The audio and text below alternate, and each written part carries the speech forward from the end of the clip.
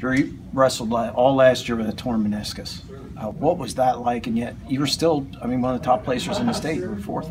It was really difficult because, I mean, it was kind of holding me back a lot in a lot of my matches.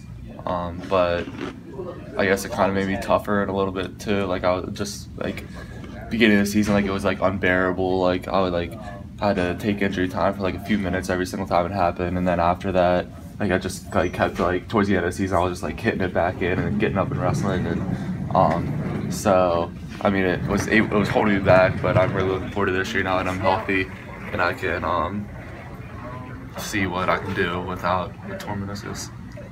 Do you notice the difference? I mean, a glaring difference other than the pain part of it? As far as movement and other things. I knew off of bottom I could only really do one move, or else it would like lock up on me. So it's gonna definitely, I struggled off bottom a little bit last year, so now I'll have more freedom on bottom and on top. Just wrestling on the mat, I'll have more freedom to do more things, like getting funky positions and be able to scramble around without worrying about that.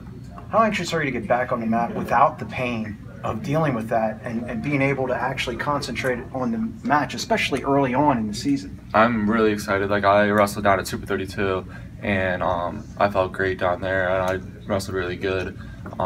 So that got me really excited about the season and gave me some confidence going in that now I have no health problems, so now I can just focus on technique and working hard and ending up at the top of the podium.